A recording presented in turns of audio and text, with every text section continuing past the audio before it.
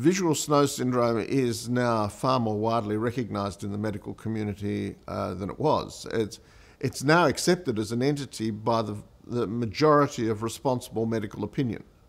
Now, as everybody is aware, and I became very aware of this when I went to the first conference in San Francisco, the vast majority of patients, I think there were about 800 there, had been told by somebody that they were crazy and by somebody else that they had migraine that was untreatable.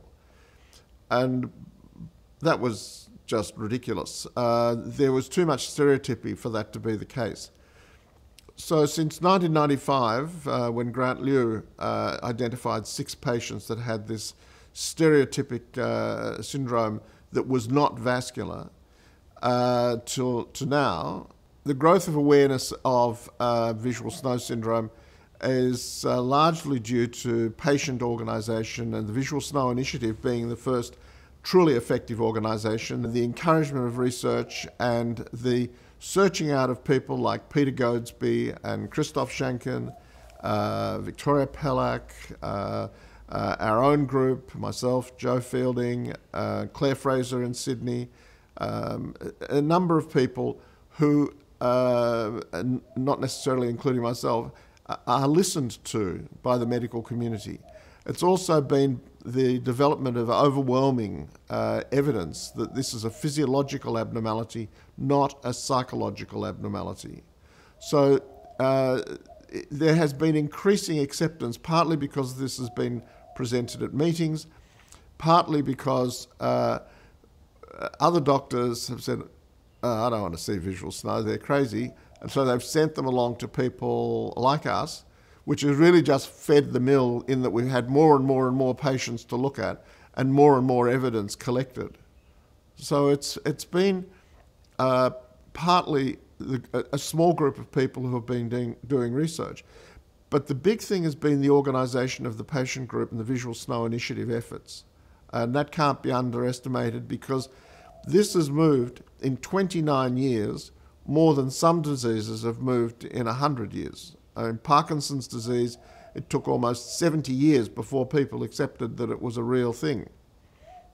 So it needs to be seen in that perspective.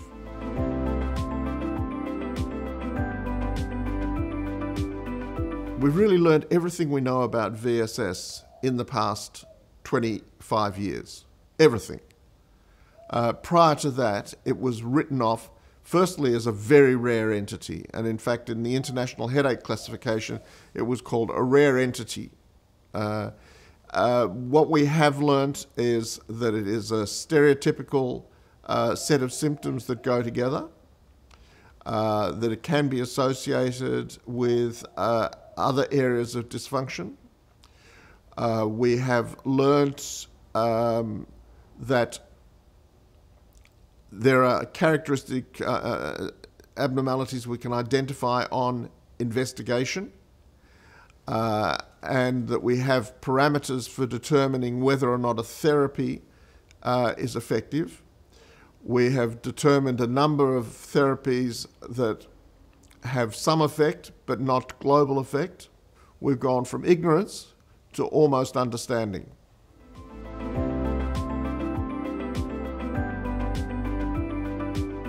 I think that actually you need to go from, if we look at what the progression from recognising that there is something wrong to actually curing it, firstly you have to understand the underlying mechanisms.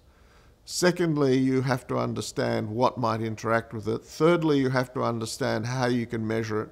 Fourthly, you then have to try out things that might have an effect on the function. And we've really come an enormous way. We've developed, I think, a solid theory as to how this happens. There's always a tendency, because of our past history, to try and localise this, but in fact, it's not local. It's within networks, and networks are far-flung by definition. I think we've got to the point where we have recognised that it is a distinct entity. We understand somewhat the physiology and the lack of anatomy related to it. we are at the point where we can probably measure the deficit and measure the effects of therapies. And I think that over the next 2 to 5 years, I am really hopeful that we will have satisfactory therapies for the majority of people with visual snow syndrome. I do not think we will ever fix everybody. It's like almost any other disorder. We don't fix everybody. But an analogy, I think, would be post-traumatic stress disorder, and it's an analogy in more ways than one because it is also an abnormality of central processing. The conventional therapies had about a 10% success rate. I would hope that with the, I don't think we'll need hallucinogens for that because they're actually deleterious in visual snow syndrome. But I do think that we will develop techniques which I hope would work in over 60% of patients. Firstly, it will be severity of deficit, okay? We may not be able to train people up in the same way that we can't train everybody to be an Olympic athlete. Secondly, there are people who have interactive pathologies because we know that anxiety and depression and attentional disorders occur in parallel but separate from this. And I think those interactive pathologies may mean that some people just can't do the work that's involved in terms of the retraining. So 100% is the aim. My suspicion is that you'll be able to reduce the intensity of the pathology or the dysfunction in the majority of people, but whether you can reduce it to a level where they're satisfied with it, I think that 2/3, 3/4 would be considered a major advantage.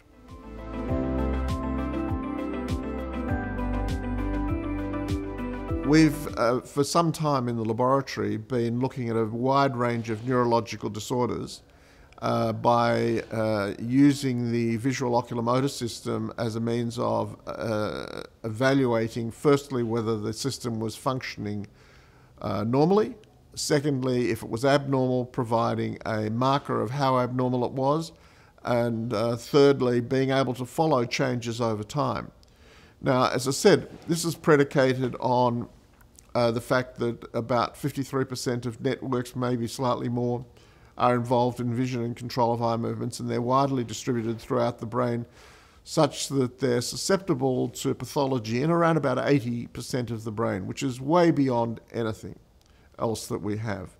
They are more sensitive to abnormality of function, for instance, than MRI is by orders of magnitude, and much cheaper. But this has all been done with research-grade equipment. So for quite some time we've been trying to design a piece of equipment that would be relatively inexpensive and certainly very mobile. Now, when I say inexpensive, I'm talking in terms of what medical equipment usually costs. The use is generalized on the basis that you can do many patients with it, so it's not a big cost, amortized over 3 or 4 years. And the equipment we've developed would be based on video goggles, VR goggles, video reality goggles, with cameras built into them that will sample at a sufficient speed that we can actually define the eye movements. At this point in time, we have prototype equipment, and we're at the point of validating the results with that equipment by comparison with our research-grade equipment to show that we have the same degree of sensitivity and the same results. So in the next couple of years, we would anticipate that that would be more readily available. In terms of its utility, it's more like taking a temperature to see whether somebody's got, or measuring a blood sugar with a patch on the arm, or measuring a heart rate, okay? So you're getting a reflection of function. The Apple Vision goggles don't sample fast enough, And the requirement for what we do is to blank out the environment so that we can actually specifically control everything that they're seeing. We're looking at 2 years, I think, maybe 2.5 years. That's what we're aiming at. As you know, aim is always short of, or achievement is always short of aim. But certainly in the next 2 or 3 years, we look at it being generalised in clinics for diagnosis of and assessment of new therapies, for assessment of progression in patients, for assessment of the effect of therapy in patients. Well, we've already established its value in progressive small vessel disease in the brain, Parkinson's disease, degenerative diseases in general. We can show abnormalities in autism spectrum disorders.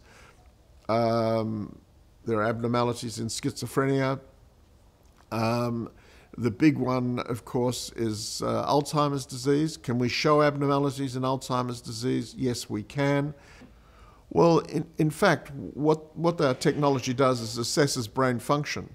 So almost anything that affects the brain will have abnormalities in function in the visual ocular motor system.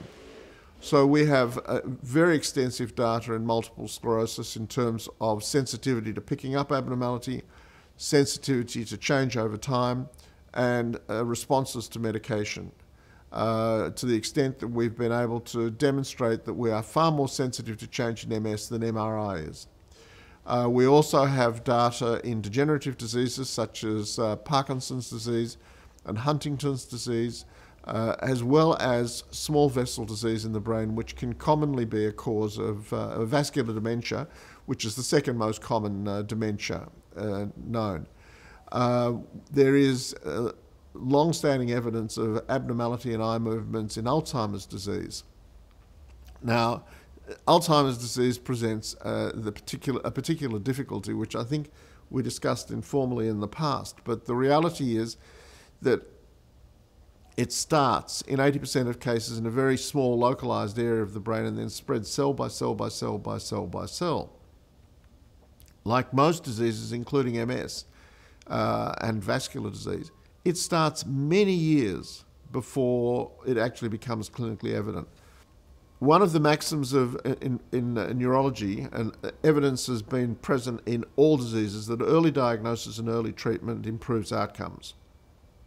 Early diagnosis is hard, and late diagnosis is hard to treat. So we're trying to develop systems where we can diagnose it early because we're very sensitive to minor changes, and potentially we can start treatment much earlier. The delays to implementation are validating that we can reproduce all the same results on the new equipment. And then, of course, you have to get FDA and European approval, as well as, for us, Australian approval for the device, which shouldn't be a problem beyond the paperwork issue because it's non-invasive and it can do no harm. So that'll all take a couple of years.